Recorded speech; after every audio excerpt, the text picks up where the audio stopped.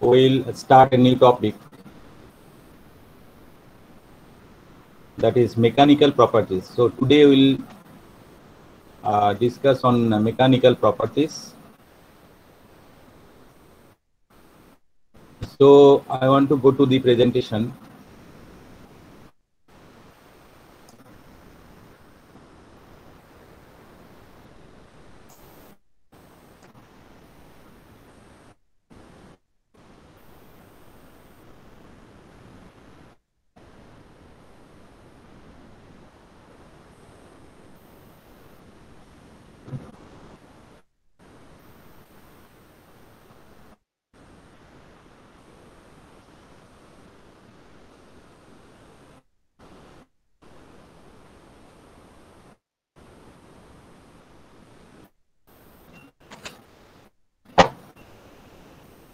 So as I was telling in the last class, knowing mechanical properties is very important for you. You being mechanical engineer, you are going to design different components, devices, considering all your engineering knowledges. And subsequently, you'll have to think also about the materials that will be used to manufacture the component or the device. So you must have to take into consideration all those mechanical properties and their, how to evaluate those mechanical properties. That also you'll have to know as a mechanical engineer. So it is very important that you should know all the mechanical properties which are normally used for designing and manufacturing different components or devices. So mechanical properties, as you have discussed, materials can have different properties, but the mechanical properties are those properties of the materials that determine its behavior under applied force. So when you are applying some force on the material, there will be certain changes in the material, and depending on different types of materials, you can observe the different types of changes in the material, different values of the different mechanical properties of the material. So you should first know how each and every mechanical properties are defined. After attending this material science and engineering class, when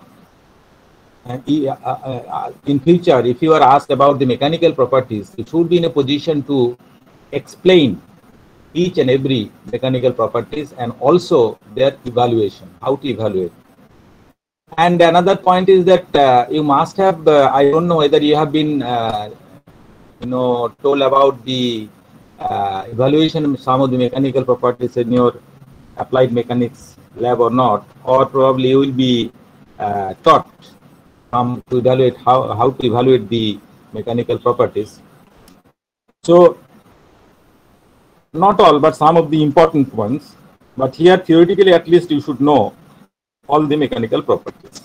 So what are those mechanical properties? Some of those mechanical properties you must have studied at your plus 2 level in the chapter elasticity.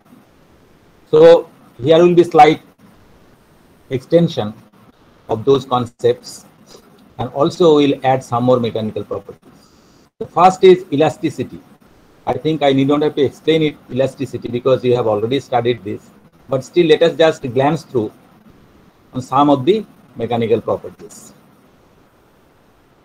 The tendency of solid materials to return to its original shape after being deformed.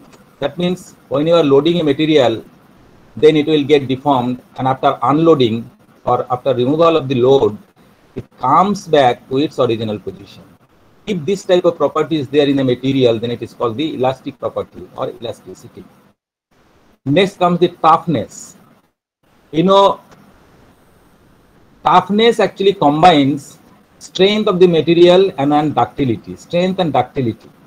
If you combine strength and ductility in a material, it is called toughness, and it is defined as the ability of a material to absorb energy plastically without fracturing. So how to evaluate toughness, that we will also see, and some more explanations are also there. Here I am just defining the material very shortly, briefly. Then comes the brittleness. A material is brittle when subjected to stress. It breaks without significant deformation. So you should, once you look at a material, if you know some material, you should be in a position whether material is brittle or ductile, that you should be able to guess. And when you want to exactly evaluate the material, definitely some experimental methods are there to evaluate the properties of the material. Next comes the stiffness. It is the rigidity of an object.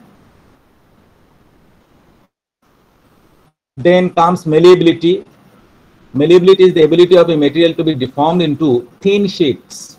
That means when you are applying some compressive force on a piece of material and it is converted into a thin sheets, then that particular material is called the malleability. That property is called the malleability. Then comes creep.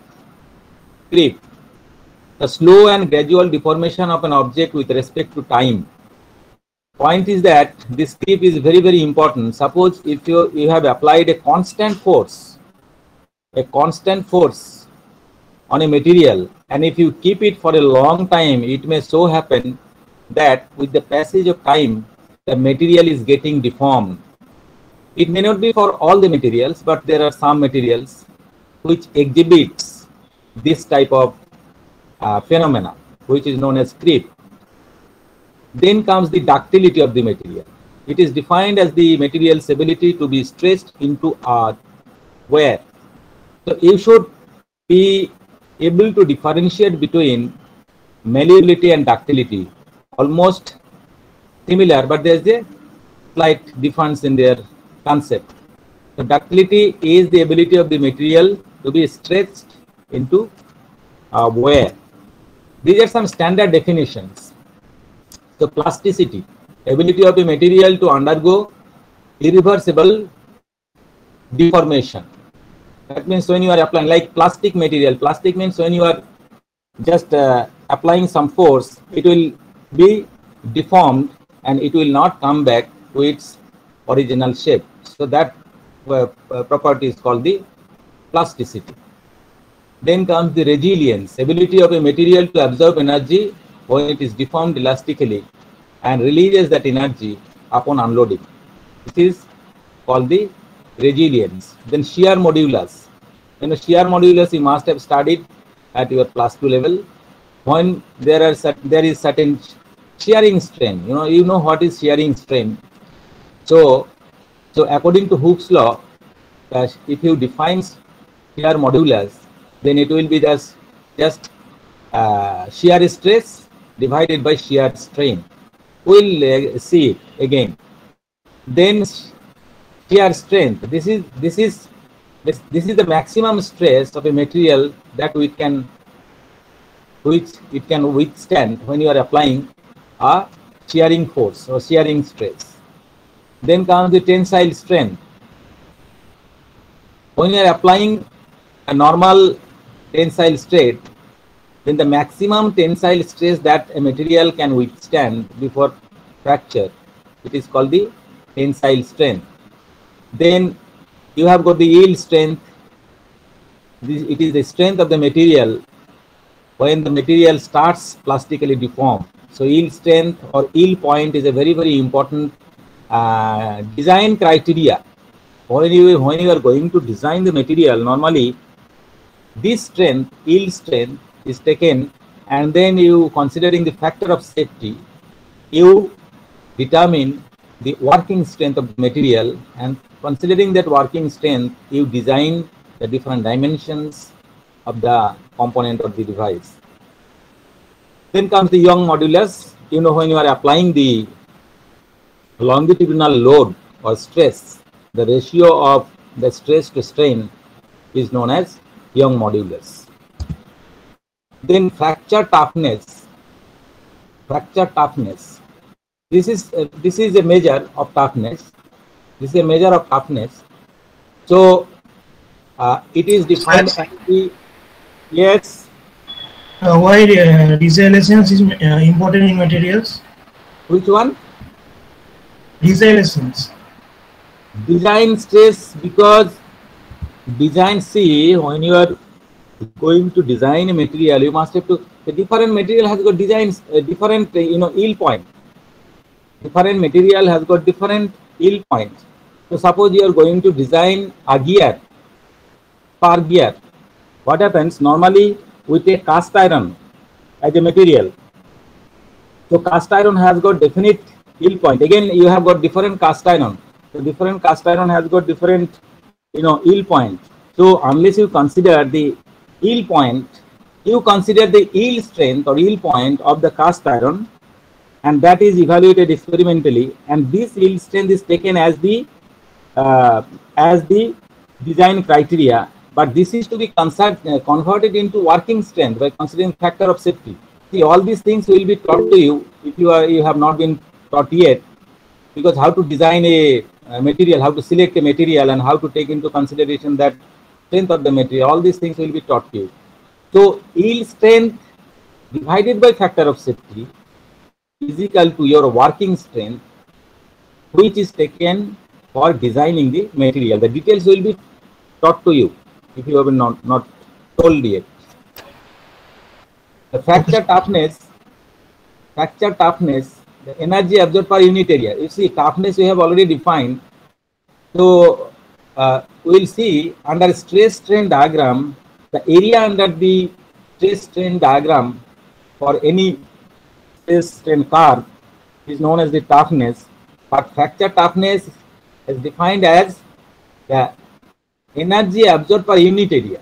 So whole area is to be divided into, unit area. I mean the total energy divided by the total area is called the area per unit, energy absorbed per unit area, and that is the measure of toughness, which is known as fracture toughness.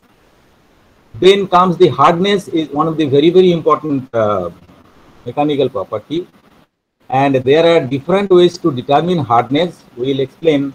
There are Brinell hardness method, then Rockwell, Noop, then you have got the Vickers. So then you also have got the nano indentation. So many different types of methods are there to determine the hardness of the material. This is a very, very important material.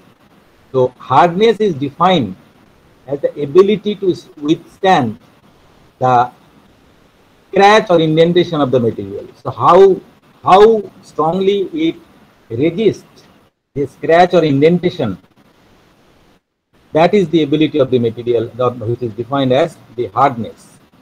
Next comes the compressive strength, the stress that a material can withstand before compressive failure. That means when you are applying compressive strength, load can be compressive or tensile or torsional, any type of load can be there on the material.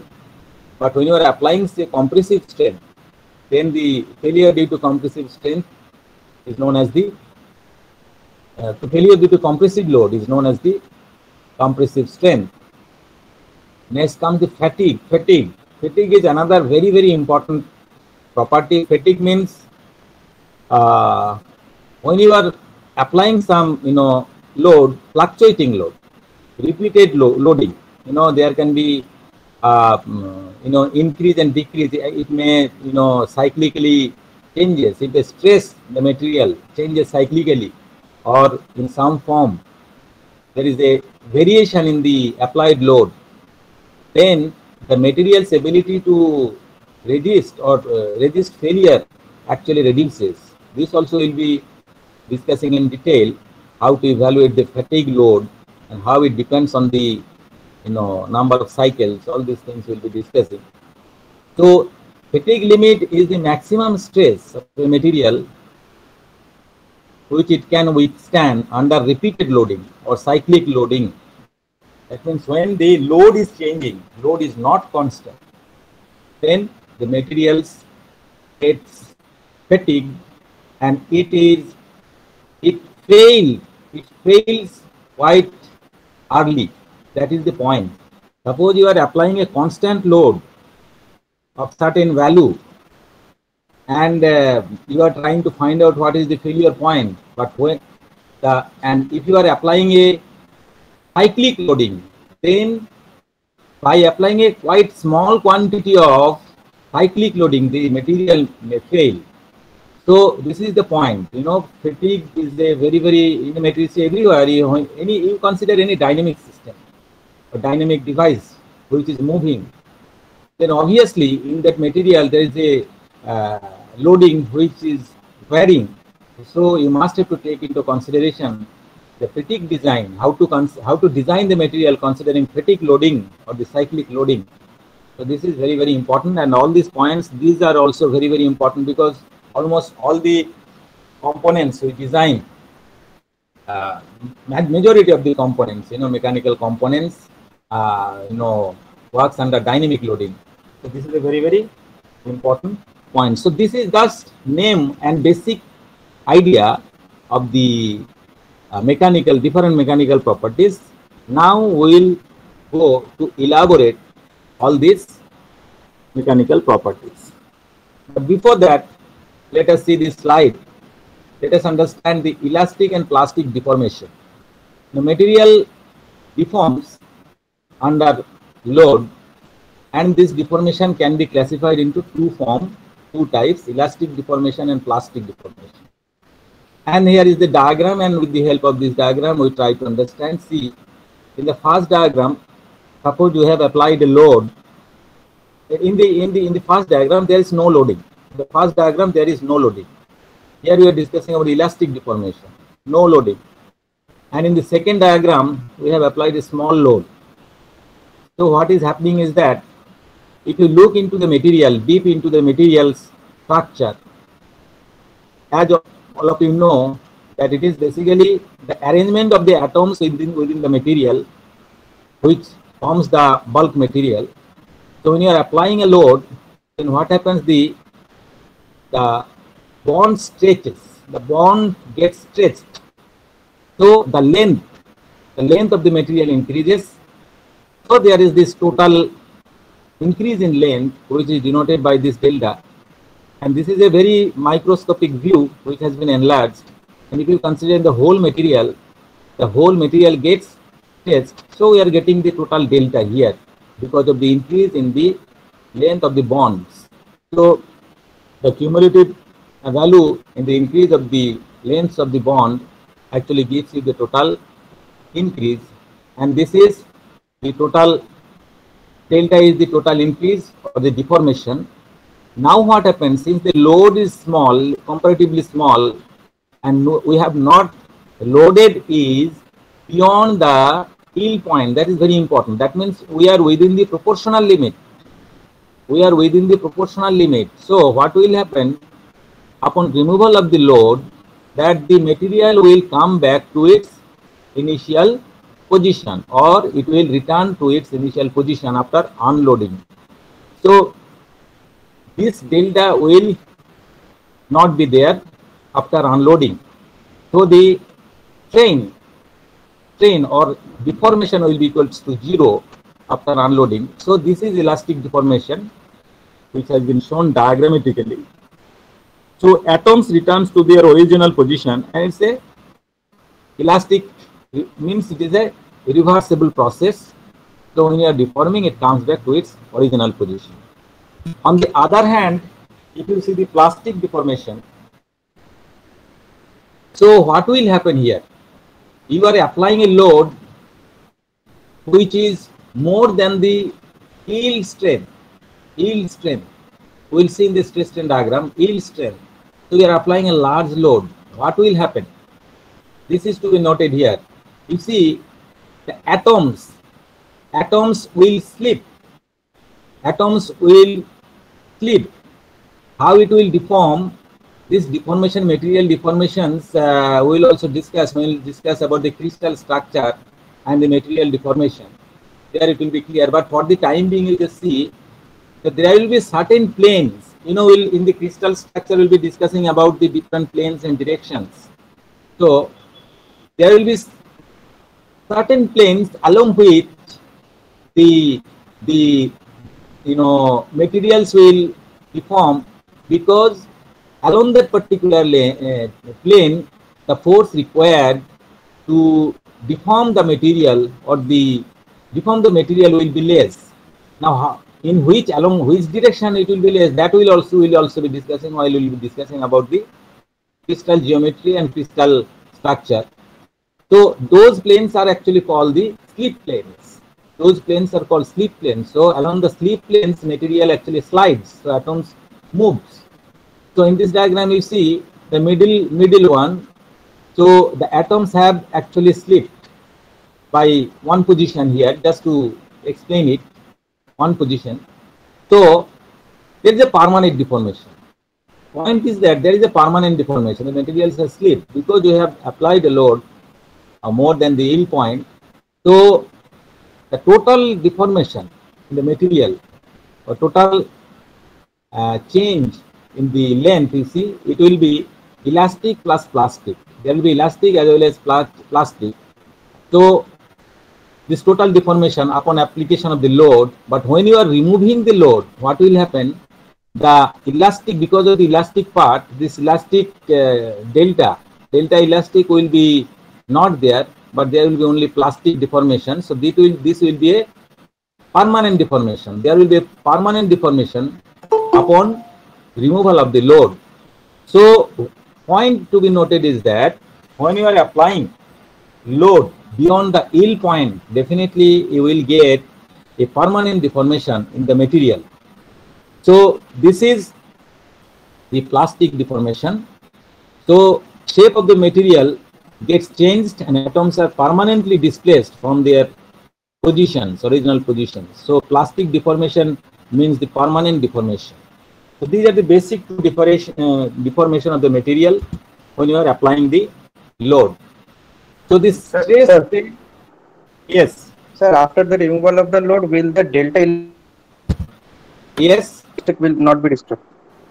Sir, in this plastic deformation, the delta elastic will be restored and the delta plastic will not be restored after the removal of the load which was applied. Did I again tell me again? Sir, I am telling you in plastic deformation, this delta after the removal of this load F, after being elongated, I just remove this load capital F. Then the delta elastic will be restored and the delta plastic will not be restored. No. See, total here in the second diagram you see when you have applied the load is applied here.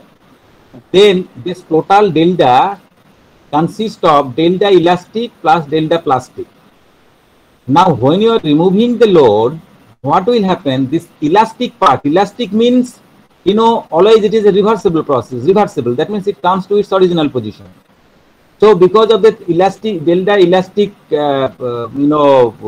this deformation, delta elastic, this will be equal to 0 after removal of load. Because it is because of the, elasticity, elastic property means it will be, it comes back to its original position. So delta elastic will be 0 and only the plastic portion will be there as permanent deformation. Okay. Okay. Okay, sir. So next comes the stress-strain relationship. Now, although you have studied this at your plus 2 level, you should now think about the stress-strain relationship for different types of materials. You see, you will not only use the mild steel and cast iron, you may use some plastic materials or some other materials, maybe aluminium, maybe some other metal, alloy. So for those materials, stress-strain diagram will be different. In experiment, in applied mechanics lab, you will be using a specimen mild steel, or I don't know whether you have used mild steel, just to give you an idea about stress-strain relationship. But you will not only use mild steel, but also you will be using cast iron. You may use other ferrous materials, non-ferrous materials. So for different material, you should have some idea about the stress-strain diagram of the material, so that you can guess about the mechanical property of the material. That is important. So I need not have to explain what is strain and strain, but here we should know about the 2 points. we define the stress and strain into two categories. One is called the engineering stress and strain, and another was true stress and strain. You know, we have two concepts about the stress and strain. One is based on the engineering concept, and another we call the actual stress and strain. And the engineering stress is taken while designing a component, and the second is important for manufacturing. So both the concepts are required to know. So let us see how we differentiate between this engineering stress and true stress. Now, engineering stress is defined as, you know, low applied load divided by the actual area or original area of the test specimen. That means before deformation, what will happen is that when you load the material will increase in length and it will decrease in its diameter. So cross-sectional area will get reduced. So that reduction we do not take into consideration when we are defining engineering stress. We take only load divided by original area. So this is the concept of engineering stress. But if you define the true stress, what will happen? You will have to take into consideration the load at a particular moment divided by the true area at that particular moment. So there should be a provision to measure the actual area at that particular point of time, and definitely the area will be less. So obviously at a particular point of application of load, your true stress will be more than your engineering stress. So that is the idea. So let us see now. This is a process by which we try to evaluate the different properties of the material. We basically perform a very simple test called the tensile test, and we try to understand the stress strain diagram, and by that actually we are able to determine the other properties of the materials. Let us see how. So what is done is that a specimen is taken, circular specimen with certain length, and then load is applied, and we note down different things. So obviously when you are applying the load, the cross-sectional area gets reduced, and in our tensile testing device, you will find that you may get directly the stress strain diagram, and also you will get the idea of elastic modulus and all that. So all these things can be done in the tensile test method. So tensile test specimen, it is like this, and there is a 2 points which we take as L0, the length of the material, and there are certain standard dimensions of this specimen according to ASTM.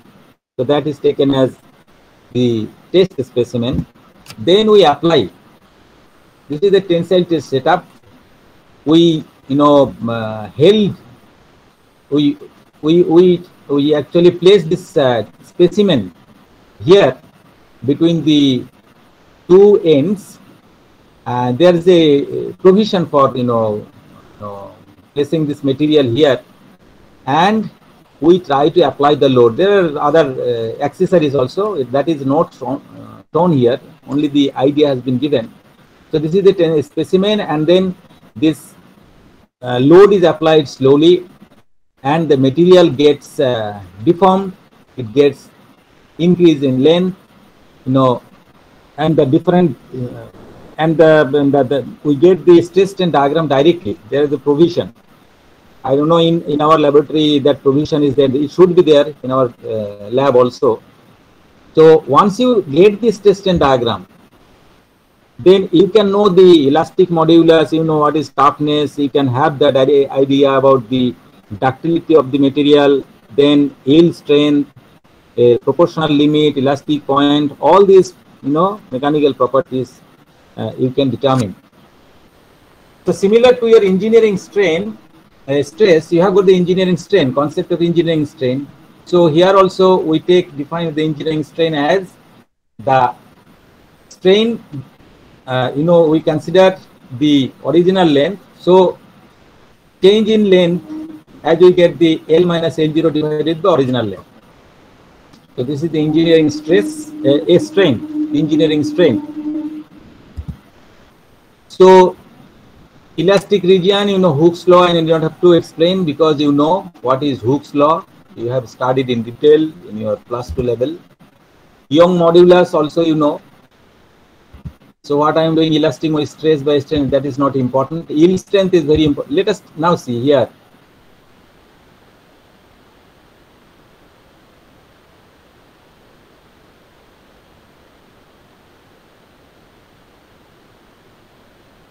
Tensile strength of a material, which particular stress you take as the measure of tensile strength, that is important, because here you will be different point. You will have the proportional limit, another point, then you have got the elastic point, then you have got the yield point. The three important points we have.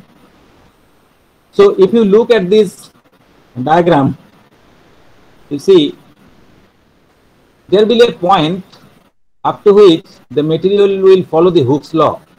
Material will follow the Hooke's law.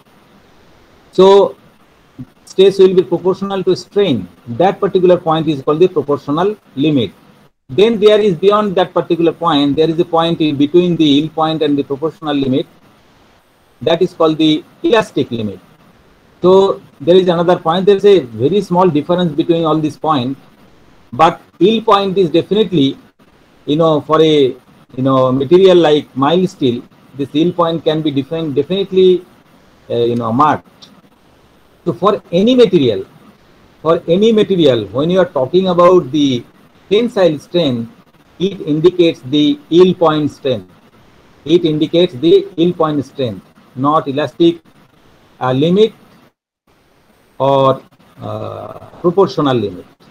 Tensile strength indicates the yield point strength. That means when the plastic deformation in the material starts. So this is the tensile strength, and you see here how to find out. Then point is that how to find out this yield point. How to find out this yield point? There is a there is a process. What is taken is that in the horizontal axis, which is strain, we take 0.2%. We take 0.2% of the strain. 0.2% means in absolute term it comes 0.002, and we locate this particular point and we try to draw a parallel line. This is a standard procedure by which we find out the yield point of a material. So once we have found out this particular point at 0.2% strain, we draw a parallel line. We draw a parallel line, and this line intersects the diagram, stress strain curve at a point, and we project this point to the y-axis, which gives us the yield strength or tensile strength of the material. Is it clear? Yes sir. Making টা কি sir? Making টা পরে আসছি, making টা একটু পরে আসছি। পরে ইয়েতে আচ্ছা। So this is a very important point. You should remember how to find out the yield strength or the tensile strength of the material. We can find out the tensile strength. Again, I am repeating because it is important. Once you get the stress strain diagram, you must have to locate 0.2% strain, or in absolute term 0.002, and draw a parallel line. So this line will intersect the stress strain diagram at some point and locate that particular point, and from this point you draw a horizontal line and you will get a point stress. Here you will get a stress which is denoted by sigma y, which will give you yield strength or yield point or tensile strength of the material. because this is the strength, or this is the stress value which is taken into consideration for designing the material. So this is a very, very important measurement. You should remember this. Now, you see, here is a diagram. Suppose you are taking a ductile material like mild steel, and if you perform tensile test on that specimen, some interesting observations are there. What will be the nature of fracture? Actually, all these points you will be taught in your strength of materials subject, but just here I want to mention that there will be a fracture. So at the fracture point, cross-section area will get reduced and there will be fracture. So there will be localized deformation of a ductile material during tensile test in the necked region. Necking will be formed. You will see in the diagram, next diagram. So this type of fracture is called cup and cone fracture. Cup and cone fracture. It is because if you look at this, normally what will happen is that at 45-degree angle, actually all these stress strain diagram and all these things will be taught in your strength of material class. So at 45-degree angle you will find that the shear stress will be maximum and the failure will take place along that particular plane for certain ductile material like mild steel. So there will be a cup and cone formation, and this actually will be shown in your laboratory. So you don't have to worry about. If you have not done, you will be doing the experiment. So that is called the cup and cone fracture. That has been shown here.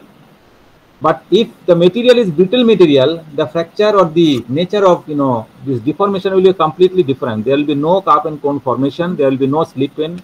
It will just break like that. If you take a brittle material like cast iron. So the stress strain diagram, let us now take. Now this stress strain diagram is for aluminium alloy. One important is mild steel. Let me, yes. So cup cone fracture to basically kothay observed? Let's see this diagram. Just see this diagram. We are taking a specimen, mild steel, and we are increasing the load. So stress will increase. Initially, up to this point, let us say this is the proportional limit. Proportional limit up to stress, up to proportional limit, stress is proportional to strain, and there will be curvature in the stress strain diagram. And here is the maximum upper yield point. You will find here upper yield point. Then material will start yielding. Yielding means some deformation will take place. You see, there will be necking. This particular, when the cross-sectional area in the specimen is decreasing, that is called the necking. So when necking takes place, obviously since you have the constant load, cross-sectional area is decreasing, so stress is more. So material will, deform more. So what will happen? That after certain, this is of course different this thing. After certain time, what will happen? The material cannot sustain that load, so it will break, and it will break. So actually here I have not shown the stress strain diagram for mild steel. There will be definitely some yield point here, but here in aluminium alloy, you see, you cannot clearly differentiate the yield point. Although there is a elastic limit we have here, but there is no elastic yield point. That is the speciality of materials like aluminium, because it is ductile material. So for ductile material, for very ductile material, finding yield point is quite difficult. But for mild steel, you will get clearly the yield point, upper yield point as well as lower yield point. So this is also another diagram. This is also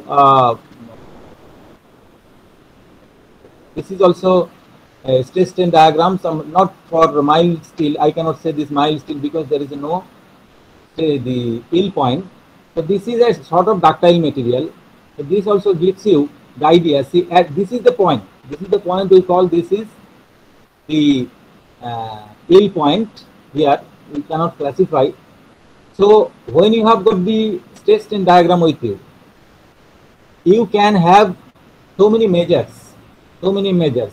Here just let's see. You have got the elastic region, plastic region, it is quite clear. Then up to this point 2, starting from point 1 to point 2, this is the elastic region, and here stress is proportional to strain.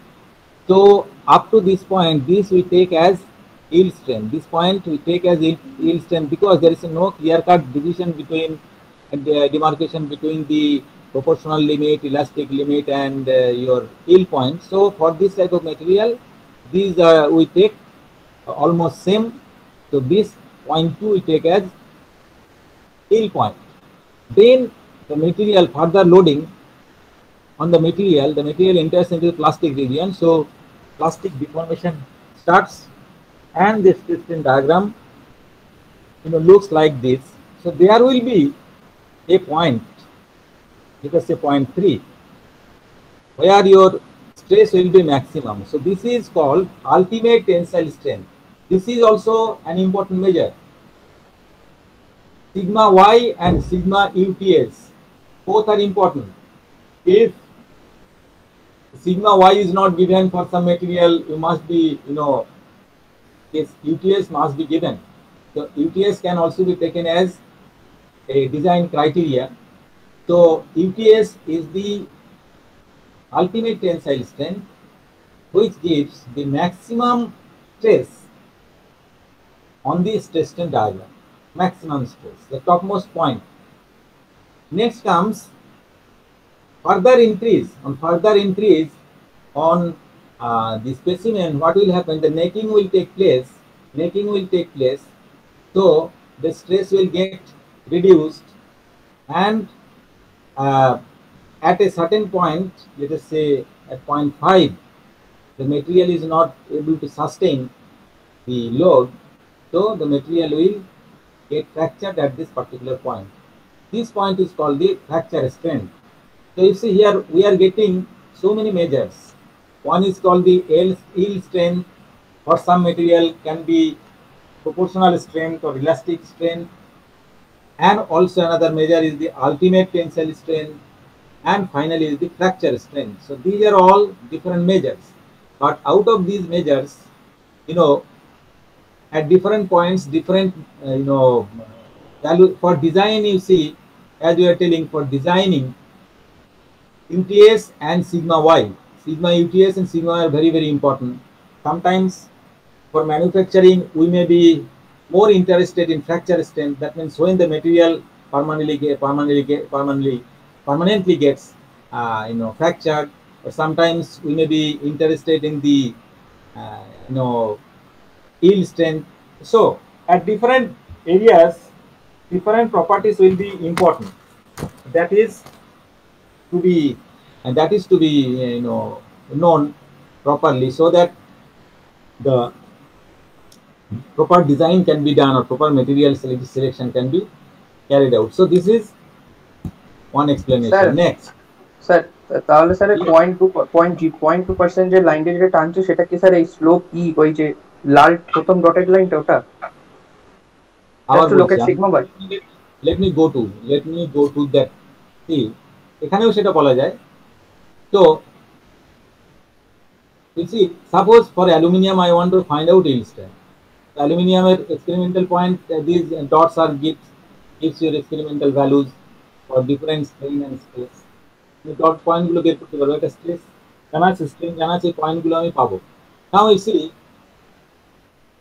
if you have got a device where stress strain diagram can be plotted directly, no problem. Otherwise, what you have to do, you have to take several readings. Like each of these points indicates the stress divided by strain. So for a particular load, you have to know what is the strain and take the value So we will get the stress and strain, this point, strain, stress and strain. We have to take these values and we will plot the points so that you will get this system diagram. Once you have plotted, then you take the strain value equals to 0.002 absolute value, or in percentage it will be 0.2%. So once you have located this point, you draw a parallel line, nearly parallel line to the uh, elastic line or linear, the line which is linear. You see here almost it will be linear. So this is the parallel line. It cuts the original system diagram at this particular point. So if you project this here on the y-axis, this particular value will give you the yield strength of the material. Is it clear? Yes, sir. Yes, sir. Hello.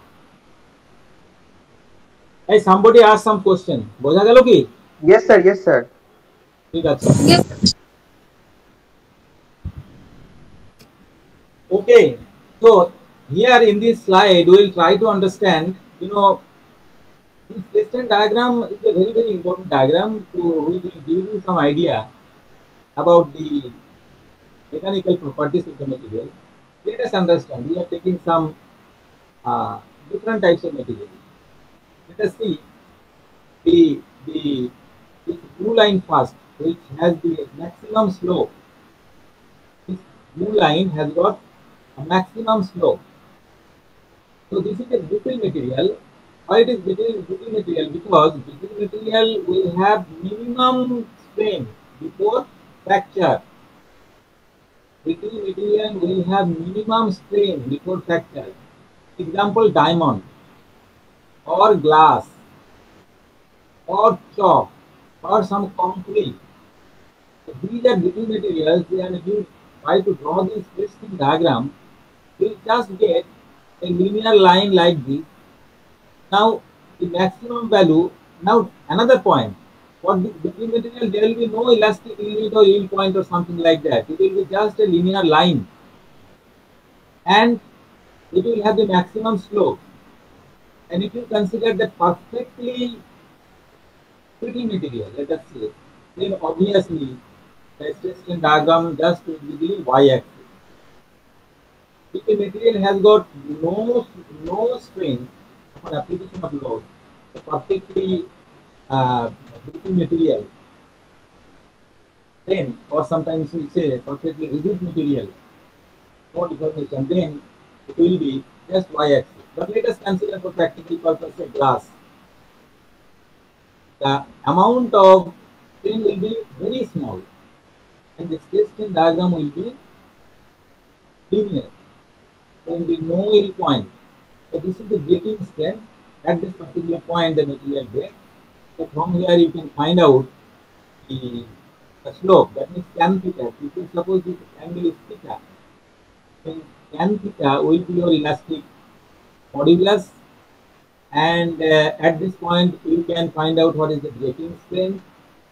And you see area under this curve from this suppose breaking point. This point, if you drop line on the horizontal line, this area will be a triangle. So this area under this curve, as we have defined the toughness, it will be quite small. So the indication is that brittle material has got low toughness. Low toughness. It has got no yield point.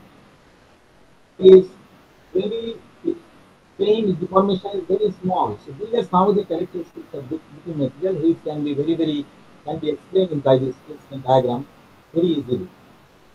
Now let us come to another material drawn in red color. This graph. It is strong material which is not ductile. Not ductile means it is also brittle, but slight deformation is there at the top. So this is also a brittle material because it has broken here and there is no yield point. Very strong materials like wrought iron, wrought iron, then that type of material, the steel wire stress very little and breaks suddenly. So actually this is not the stress strain diagram, although it is written steel, but it is not the diagram of steel, of actual steel, because steel will have some ductility, yield points and all those, but we consider this as a brittle material. Now next come to this green curve. This is a very important normal curve. So this we consider as the test diagram of mild steel. Mild steel means mild amount of carbon, less amount carbon in steel, in iron, and of course this slope, this is just an indication. Slope will be depending on this, from the slope we can get the elastic point. Now obviously the area under this curve up to this toughness, so toughness is more. So if you compare the all the diagrams in terms of their mechanical properties, you can easily compare. So here also you will get, you have got the proportional limit, you have got the yield point, upper yield point, lower yield point, you have got the maximum strength here, you have the breaking strength here. So all these mechanical properties, all these values, stress values, you can find out from the test and diagram once it is known. And now very sophisticated devices are available where we can get these measurements very easily. So evaluating these mechanical properties is not very difficult. We can easily evaluate these mechanical properties. Next come to the fourth diagram. You see this is in violet color. So this is a plastic material. It is very, we have applied a very small load and deformation is quite large, and you are getting a, so obviously this is a plastic material, so plastic deformation will be there. There will be no elastic part here. Very small elastic part, you can consider this part as elastic, very small elastic part. So this is the plastic deformation, plastic material. So these are the four extreme types of diagrams. In general, we have drawn to explain the different features. So here you can find out you can compare the toughness, you can compare the yield strength, you can compare the proportional limit, you can compare the ultimate tensile strength. So all mechanical properties you can compare for different materials once you get this test and diagram. So this idea, this should be clear to you, to have an idea about all mechanical properties of different materials. So ductile যে মেটেরিয়ালটা আছে ওখানে নেকিংটা ফ্র্যাকচারের আগে হয় তো? ফ্র্যাকচারের আগে হয়, obviously, yes. ওকে, ফ্র্যাকচারের আগে হবে, ফ্র্যাকচারের আগে হবে। Fracture is the ultimate. Fracture হয়ে গেলে আবার নেকিং হওয়ার চান্স কোথায় থাকবে? হ্যাঁ হ্যাঁ, ফ্র্যাকচার হয়ে গেলে তো মেটেরিয়ালটা ভেঙেই গেল, আবার নেকিং হবে কোথা থেকে? আচ্ছা, ওকে।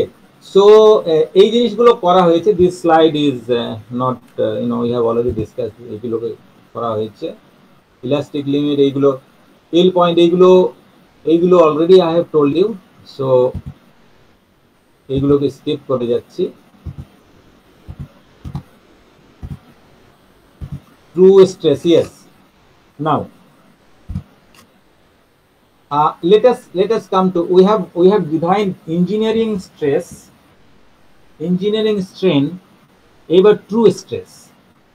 True stress, why the concept of true stress comes? As we have seen, that true stress are important because we try to find out the actual stress at a particular point of time.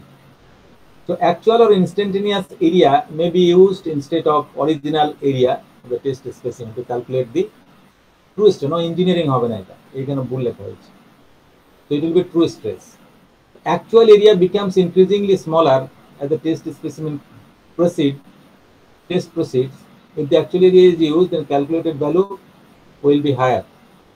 So this is the expression which I was saying. True stress equals to force, actual force divided by actual area. Now strain ta jodi, if we want to find out strain at a particular point we want to find out, then this is the expression of true strain. Now true strain, so strain as usual at a particular point of time, dl by L, we know this is the strain. Now we'll have to take into consideration the initial value till the final value. So if we integrate this expression, we will get the value of true strain. So So this comes out to be ln of L divided by L naught. So this is the expression of true strain. And if you want to see the true strain curve, it will be slightly different. Initially it will be same, let us say up to proportional limit or yield point. Then in the plastic region, after start of necking, the green line actually shows the engineering stress. But true stress, what will happen? True stress will be larger. So from here, this dotted line, the dotted line that has been shown, it becomes the true strain. But in normally drawing the stress strain diagram, we actually do not draw the true stress strain curve, rather we draw the engineering stress strain diagram. So that is why our diagram actually becomes like this. But truly, after necking, since the cross-sectional area is getting reduced, what will happen? The stress will go on increasing, and it will increase in the failure of the material. So this is the difference. So this dotted line actually indicates the true stress strain diagram. Starting from here till we are going up to this point, start of necking, and if we go along the dotted line, we are actually getting the true stress strain diagram. So this is the difference between the true stress strain diagram and engineering stress strain diagram. So there is a concept called strain hardening.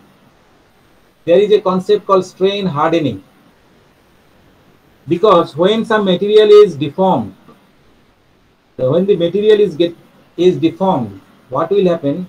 The material gets hardened. The strength of the material increases. That is why in manufacturing, this concept strain hardening is very, very important, and it is because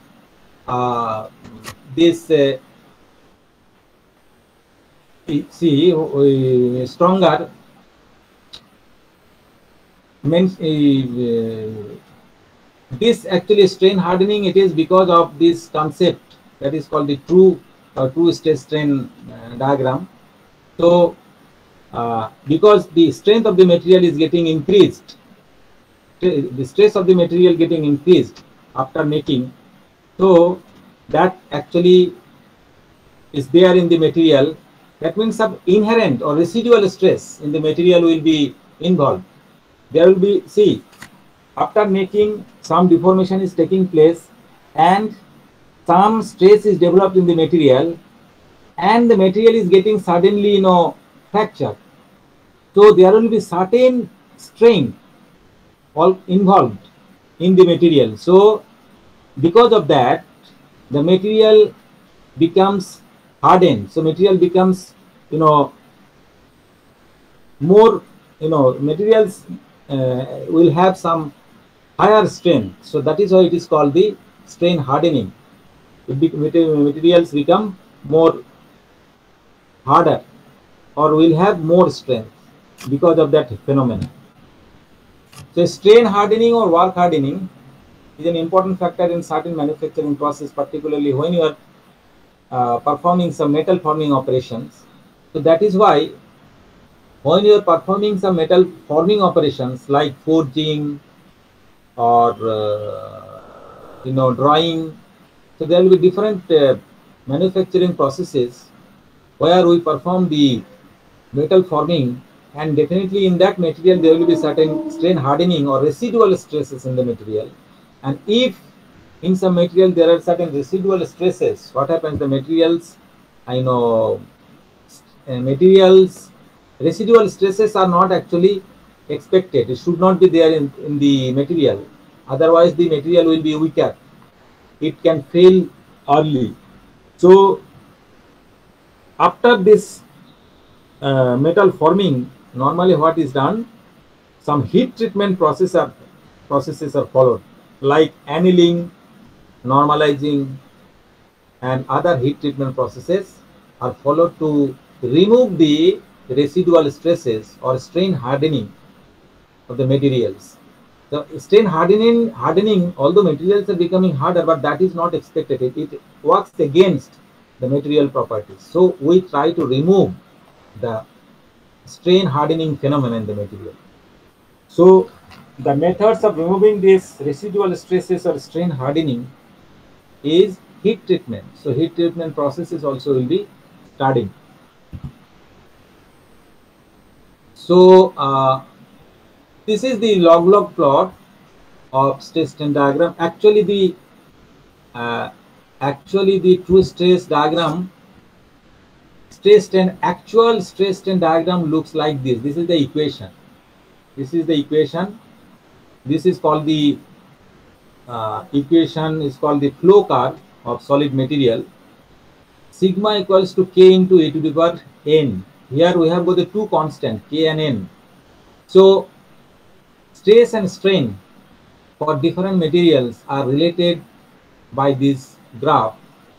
Now, since we have got a large range of materials, the value of k and n are to be separately determined from experimental observations. Say if we want to find out the true strain and true stress and true strain for at a particular point for mild steel, then we definitely have to find out that we'll take into consideration the experimental value. Then it can be easily done. You see, if you take the logarithm on both sides, this equation will be a linear equation. And by a method of curve fitting, there's a method called curve fitting. By that, we can estimate what will be the value of k and n. So for that particular material, we can always find out what will be the value of k and n.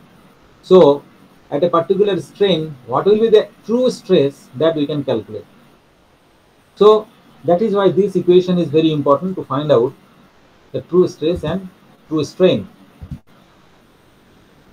Now these are some of the relationship you might be knowing. So if it is a perfectly elastic material, you see, like brittle material, it will be diagram will be something like this: straight line, simple straight line. Straight is proportional to strain.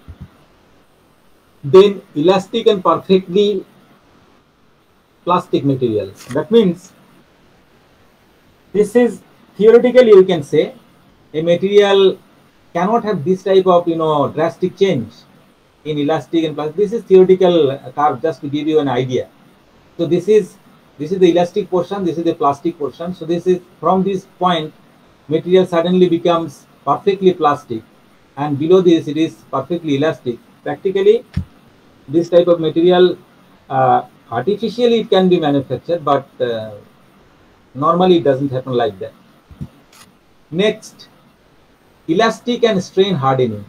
So elastic, then upon application of strain or load, the material stress is increasing. That means material is getting strain hardened.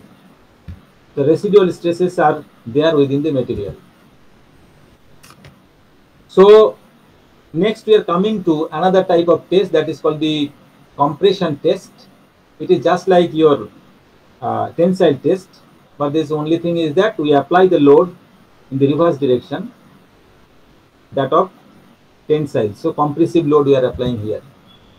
It's a similar type of test we perform to evaluate the compressive strength. So similar type of concepts are there.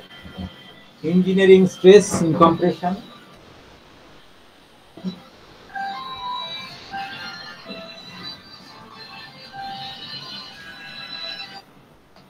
Hello?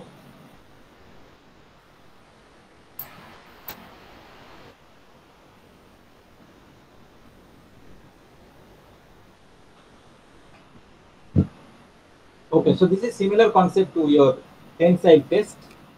Not much difference is there. So I am just, you go through. If you have any clarification, we can discuss. Otherwise, just I will skip these points. Similar, so tensile and compressive test. Next, shear properties. Shearing stress, shearing strain, shear modulus. This idea you have. Yes. Here are some of the points. Shearing stress, shearing strain. These you have studied. Next, let me explain hardness in detail. Hardness is important. So as we have already defined hardness as the ability of the material to resist indentation or permanent indentation or scratch. That is the definition of hardness. Now point is how to evaluate hardness. What are the different methods of evaluating hardness? So we have different hardness tests, like most commonly used are for bulk material of larger volume. Commonly used methods are Grinnell hardness, rock oil hardness. So this definitely will be performing these experiments, and when you are going to use in a much microscopic way, then you use the Vickers or Knoop indenter. Vickers and Knoop indenter. We have our experiment in our experimental set of this Vickers and Knoop indenter. And nowadays, people are talking about material characterization at nano scale. So we have got the nano indentation. Nano indentation means you will apply a very small load. Nowadays you are going towards the nano structure, nano devices. So if you are going to evaluate the materials characteristics at nano scale, you must have to use the different types of devices. So for that, we have nano indentation. Using the nano indentation, we can evaluate the all mechanical properties. So there is a device. If you are interested, you can just have a look on nano indentation. You can get it in your net. So these are the methods by which we can evaluate the hardness of the material. So most common is Grinnell hardness test. What is done is, this is the specimen, test specimen, and we have got a spherical indenter, spherical ball. This is the indenter. Indenter means it is pressed against the material, and we try to find out the area of the indentation, or the projected area, better to say projected area. So this is the diameter of the indentation. Once we know the diameter, we can find out what is this area. So load divided by this area will give you the Grinnell hardness number. It is basically the stress, because force divided by area we are doing here. So basically stress, but it is not written as stress, but some values are given. So there are certain values.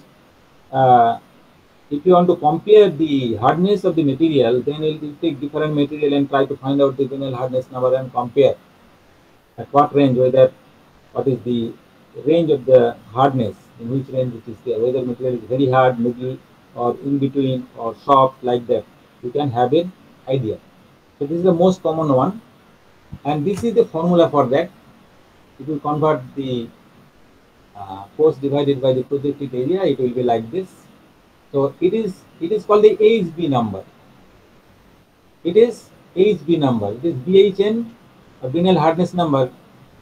It is also denoted by HB number.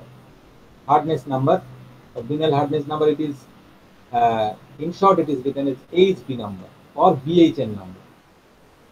So this is the expression of BHN number. You must be using it to calculate the Grinnell hardness number. Then you have got the rock oil hardness number.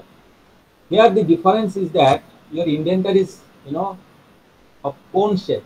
There is a pointed portion. The indenter is cone shape, and there are certain penetration. Some processes are there to perform this indentation. So once we know the depth of indentation, we find out with the help of this. Here actually, here also we try to find out the area in terms of D. So here calculation is slightly complicated compared to other one, because you have to find out the area, because the indentation will be cone shape accordingly. But that is to be converted, that area can be converted in terms of D. It's a standard formula. So F divided by d square into some constant will be there. So that formula I have not written here, but that means if you know F and D and put into this formula, you will get that Rockwell hardness number. So this is another way of measuring the hardness. Now here is a just graph which gives you the idea of how the mechanical property changes with respect to temperature, because sometimes it may happen that the component which you have designed may work in adverse condition where the temperature is high. So temperature, as the temperature increases, obviously the tensile strength, yield strength, all the material goes down and ductility increases. It is from the common sense we can guess that if temperature increases, then the strength and ductility, strength and tensile strength and yield strength decreases, ductility increases. So bonding actually gives you the idea of elasticity. So this is I'm not discussing here. Then another point is hot hardness. So the hardness is a very important property. So hardness also gets changed with respect to temperature. So as you increase the temperature, hardness of the material decreases. So here some different types of materials like ceramic, high alloy steel, high carbon steel, low carbon steel. So for all the materials, hardness decreases with increase of temperature. Hot hardness. Now, let us come to this toughness, which I was telling. The toughness is a very, very important, again, very important material, toughness. So, we have already defined toughness. Toughness is defined as the area under the stress strain curve, and it is the measure of stress strain toughness. So, you see, here we have got two material, and this is, let us consider, although it is brittle, it is written brittle. In brittle material, this curvature will not be there. It is not correctly drawn. It should be like a linear graph only. There will be no curvature. There may be a slight curvature in brittle material. So theoretically, the brittle material should not have any curvature. It will be completely linear. So let us assume that it is a linear graph. So this is a brittle material, material B. No, this point B, and another material that is ductile. The ductile material definitely will have more strength compared to your brittle material. So if we want to compare the toughness between these two materials, one is brittle and ductile, obviously the ductile material will have more area under this stress strain diagram. This is the area, this area. So this material will absorb more energy, much more energy before fracture. So toughness is the energy absorbed by the material before fracture. So this energy is much higher compared to your brittle material. So this is how we can compare the toughness of different materials. How will you measure? Just toughness equals to, integration of sigma d epsilon. Basically, we are finding out this area from 0 to fracture epsilon. What is the epsilon value? That means, let us say for this ductile material. Sir, এই টাফনেসটা কি energy by volume করে আসলো নাকি? না, টাফনেসটা হচ্ছে, toughness is the energy absorbed before fracture. Energy absorbed before fracture, which we can get from this stress strain diagram by this equation. Equation থেকে আমি যদি, if I know this graph, এটা যদি আমি একটা smooth continuous curve, let us say, or drawing, it's a sigma is a function of epsilon here. I will put it here. Actually, see, I can find out what will be the sigma expression once we use this. I have shown you now one diagram. Let me go to that true stress strain diagram. Let me show you that this is the diagram. So if you want to find out the toughness, I need this expression sigma is a function of epsilon. Eta korte gele you have to collect the data, you have to find out k and n. So you get the function sigma is a function of epsilon. Once you know that, then you put it here in the toughness equation. Once you put it here in the toughness equation, and if you know the strain at this particular value, then you can find out what will be the toughness. Toughness is the energy absorbed. Energy absorbed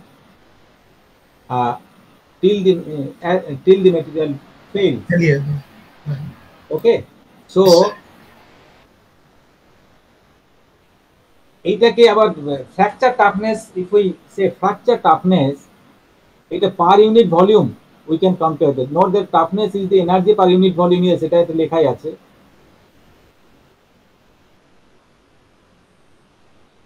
But in general we'll define like that. It is the material's ability to absorb the energy before fracture. So toughness, as I have told you earlier, it is the combination of strength and ductility. Toughness, a tough material will have both strength as well as it should be ductile. Like if it is brittle, material is brittle, then obviously its ductility is less, so it will be low in toughness. So if a material is having more toughness, so it will have to have some ductility property, and also it will have higher strength in the sense yield strength. So strength plus ductility will give you the toughness. Now there is a method by which toughness can be evaluated. This is called the impact test. This you should also do in your laboratory. So impact test, by which this impact test, there are different methods. Common is Charpy test and IJOT test. I don't know which particular test will be carried out here in your lab, but both the tests are used. IJOT test commonly used. So what is done here is standard type of specimen are manufactured with a notch. Let us see. So this is the specimen by which experiment will be carried out. This is a specimen, and here will be a notch. There will be a cut here, V cut. There will be notch. This notch will be V-shape or keyhole type. So different types of notch can be there. The standard dimensions are there. And how it is done, just see this diagram. So what is done is that here the material is placed at on this anvil, and this pendulum hammer. This pendulum hammer is taken to a certain height with reference to the specimen, say H height, and then it is released from here. It is released from here.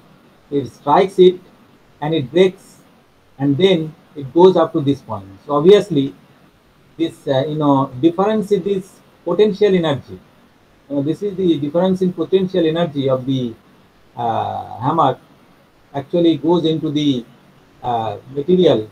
It goes into, it is used to fracture or break the material. So from there we can actually calculate. There are certain formula for that. We can calculate what is the toughness of the material. So this is one method. This is called the Charpy impact test. This is called the Charpy impact test. So there are, I have not used all this. I have not written the formula. You will do it in your lab.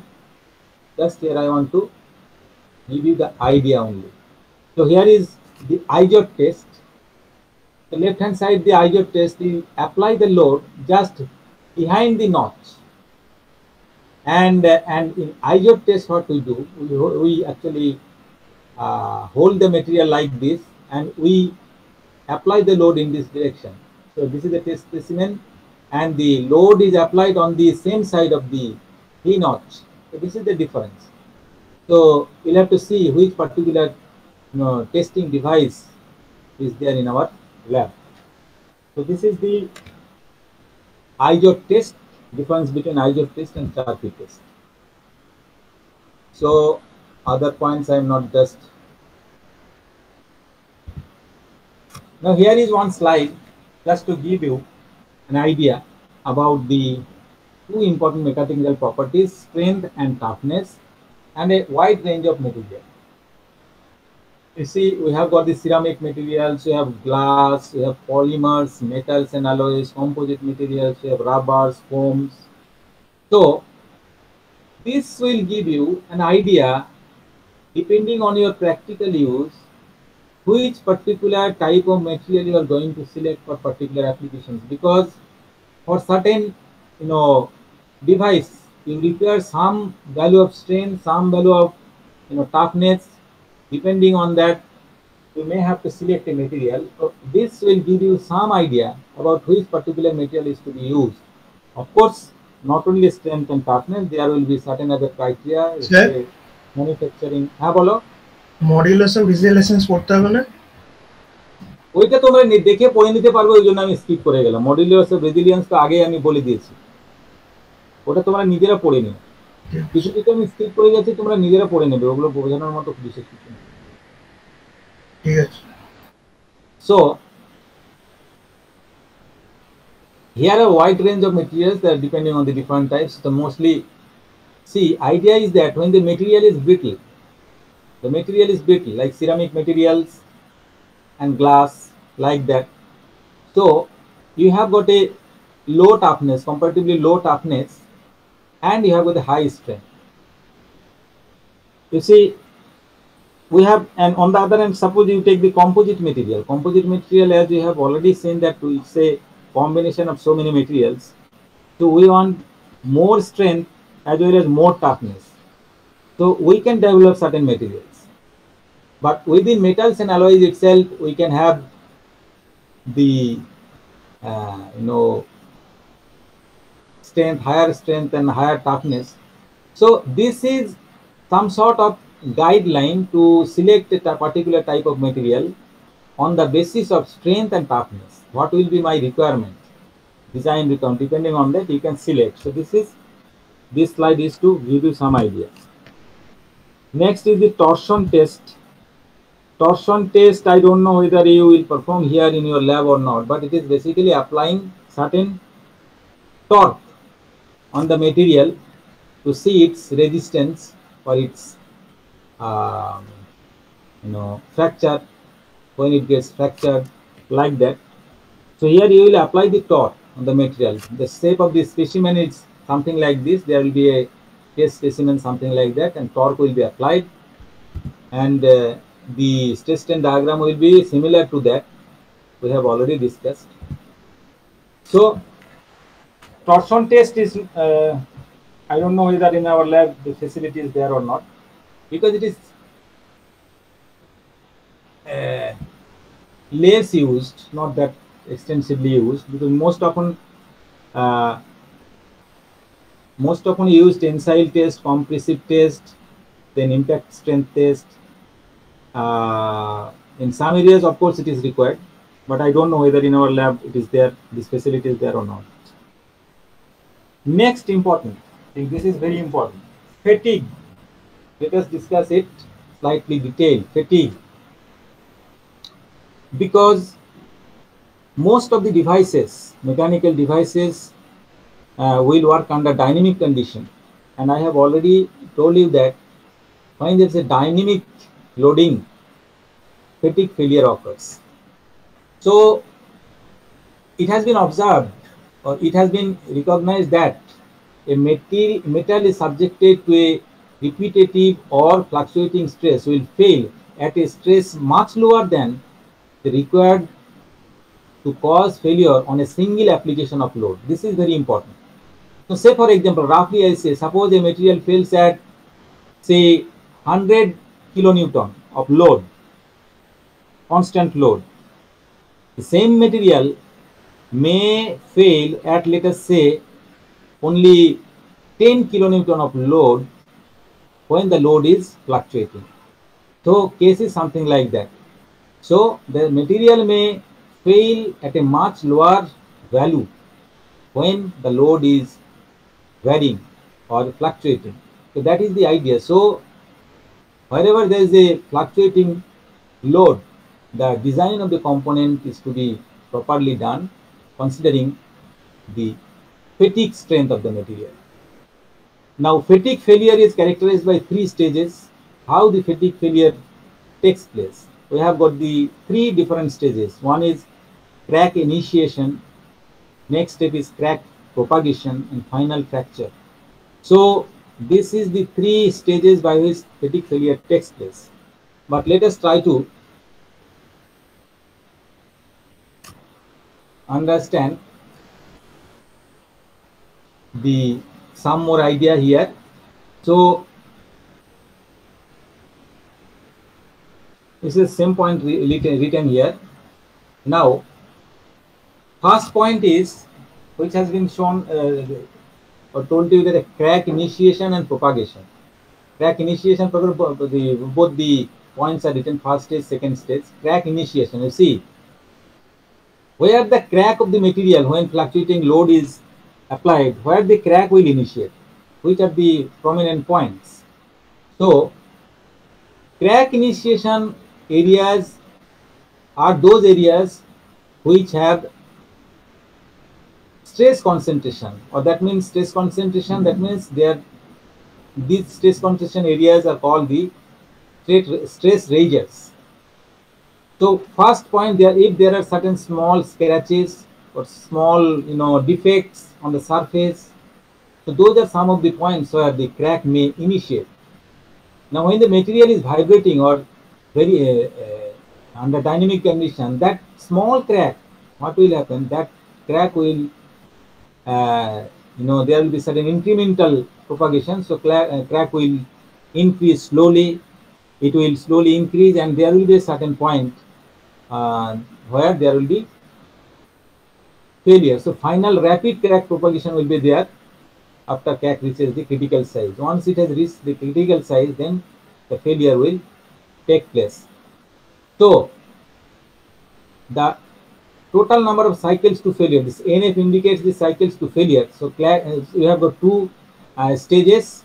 So crack initiation stage is the number of cycles during the initial stage, and number of cycles till the failure, which is called the propagation stage. So total number of cycles is called the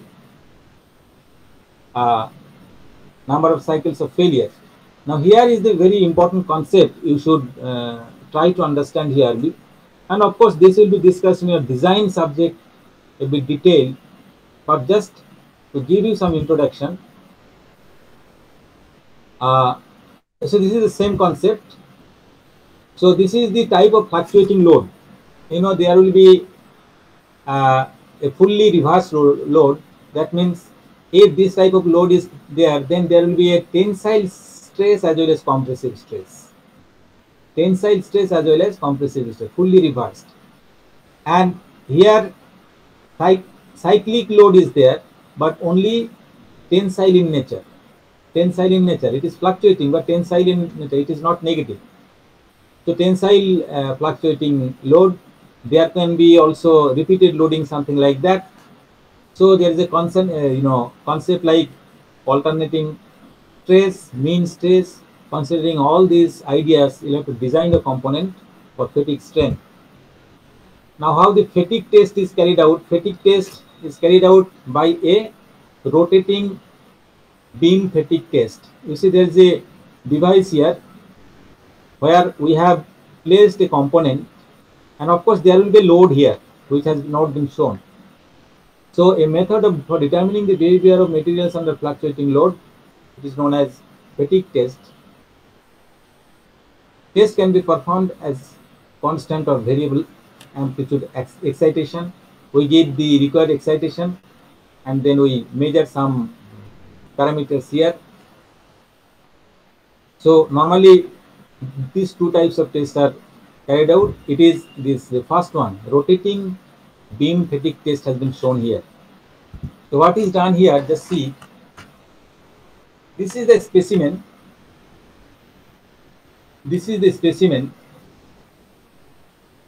and test specimen geometry has got certain dimensions, and then here we apply certain load on the specimen to give certain stress. Now point is that when this specimen rotates, when the specimen rotates, the upper portion and lower portion of the material of the beam of the specimen actually gets tensile stress as well as compressive stress. So that is why we are applying, that is how we are applying the cyclic loading on the specimen.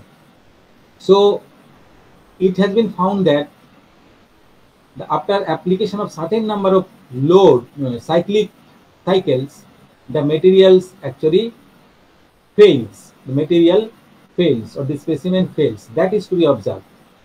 So this is the idea of the experiment. What is done here is that the specimen is held here and it is rotated. It is rotated after application of certain load. It is rotated, and what is observed is that after how many cycles it fails. So that is how the experiment is done. Now here is a very important diagram.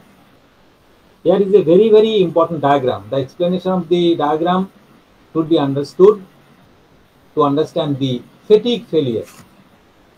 This diagram is called the SN curve.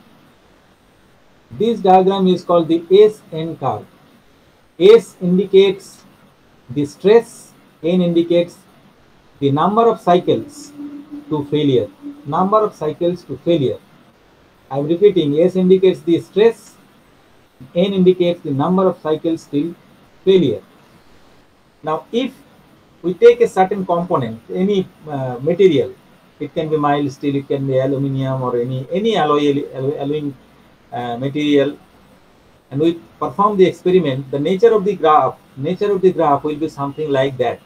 See, these are all dots or small circles are all experimental points. All experimental points. So what has been done is that, suppose we have taken a certain stress, let us say here in some unit 120.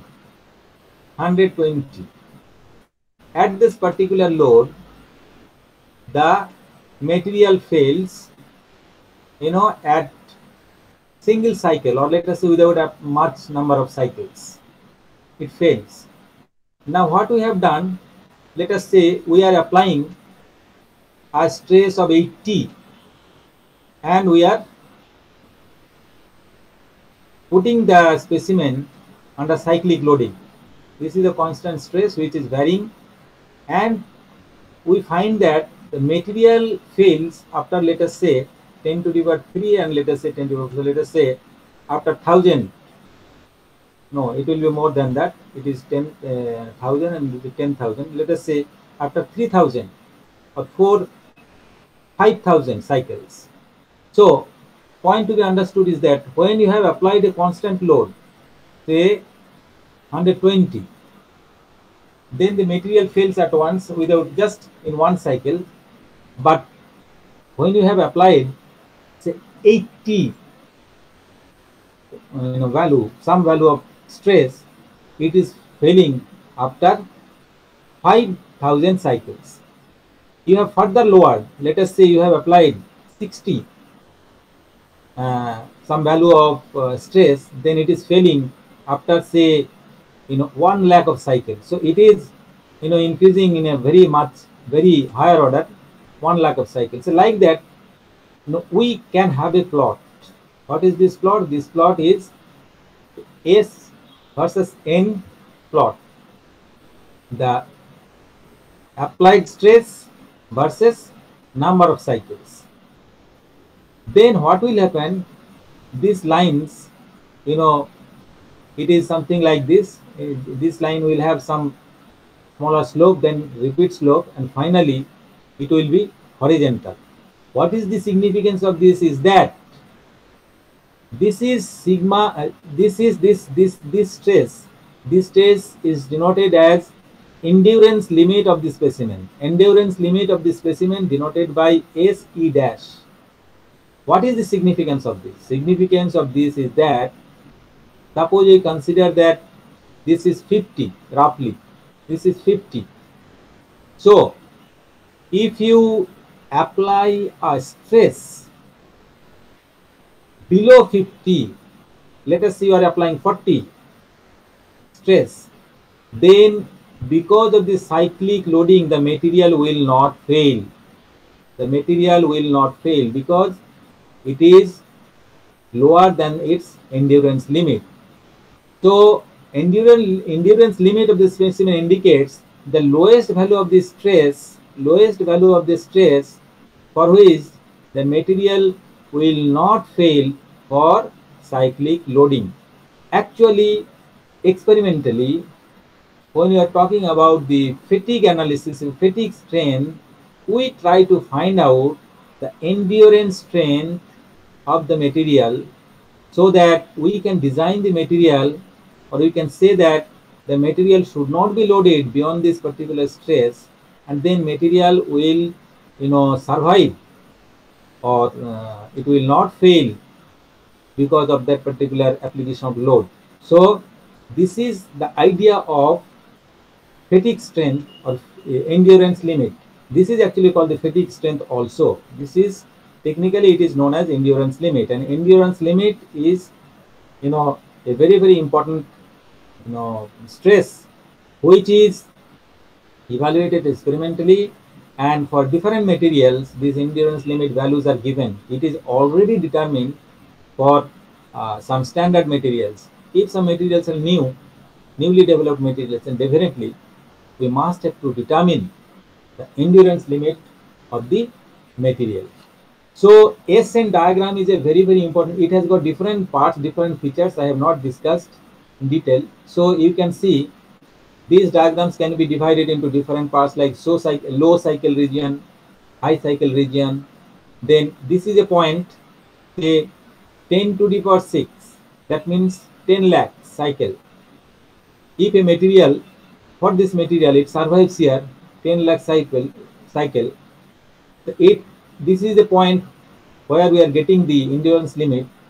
So here we divide these two regions, finite life region, infinite life region. That means if we apply a stress below 50 of stress, then the material will survive for infinite period. So that is why it is called infinite life of the material. So in summary, what can be said is that the main purpose of fatigue failure analysis or SN curve analysis is to determine the endurance limit. Of course, there are certain other diagrams, modified diagrams, Goodman's diagram, modified Goodman's diagram, etc. And this can be used to design the particular component. This will be done in detail. Definitely, it will be done in detail in your machine design class. So just be acquainted with the SN diagram and its significance. That's all I want to tell. So another point we are coming after. Sir আজকে এই পর্যন্ত থাকুক না sir. আর একটা জিনিস আছে, আর একটা এই যে স্ক্রিপ্টটা করে আমি শেষ করে দেব, একটু বাকি আছে just. So this is the last point, creep, I want to discuss. Another 5-10 minutes. Creep, as we have already discussed that creep is a phenomenon which depends on time. So when you are applying a constant stress on a piece of material and keep it for a long time, there may be some strain in the material, some deformation in the material. This is the idea. So creep, see, this is called the creep curve. How it looks like, see, in this, here we are taking creep measurement in terms of deformation, and it is temperature. So in this y-axis we are taking the percentage of creep, means it is deformation, and in x-axis we are taking the time. So some idea, this is the initially the rate is more, creep rate is more, and finally there will be another zone, and finally the rapid increase will be there. Some more graphs are there, it will be clear. Now what is done here in creep test, artificially we can know what is the creep. What is done is that here is a specimen, here is a specimen and a constant stress is applied here, and the strain developed within that is actually determined. So this is a typical creep test. This graph is important. So what happens is that initially there can be, when just we have applied some load, there can be some instantaneous deformation. So in the y-axis we are taking the strain basically because of creep. So it is called the creep strain. In x-axis is a time. So it has got three important regions. One is called primary creep, secondary creep, and tertiary creep. The initial region, when you have got the rapid change or increase in creep strain, it is called the primary region. Then you have got the more or less constant rate of change in strain, secondary, and finally the tertiary. So this is the three different stages. Now creep also is affected by temperature. If your temperature is more in a specimen, then obviously the strain will be more because the material becomes comparatively softer. But if the material, if it is at room temperature and below that temperature, below the melting temperature is less than 0.4 of melting temperature, then actually creep will not be that significant. So in creep, apart from time, another important parameter is temperature.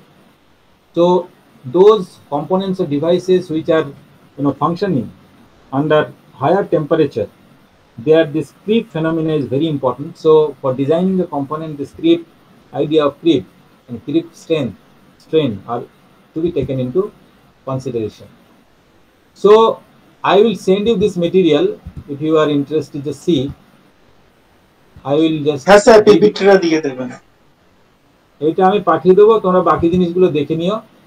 আরো কিছু আছে হ্যাঁ sir. এগুলো পড়লেই বুঝতে পারবে, আমি এগুলোকে আর খুব বেশি করছি না।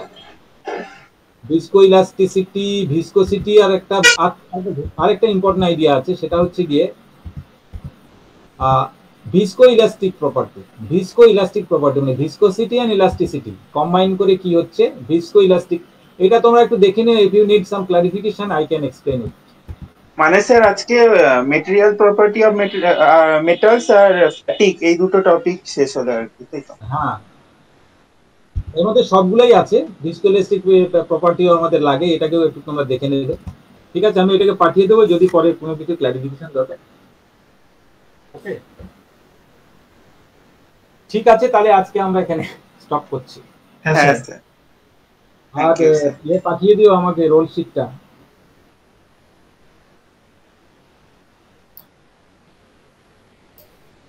Thank you sir. Okay, thank you sir. প্রথমে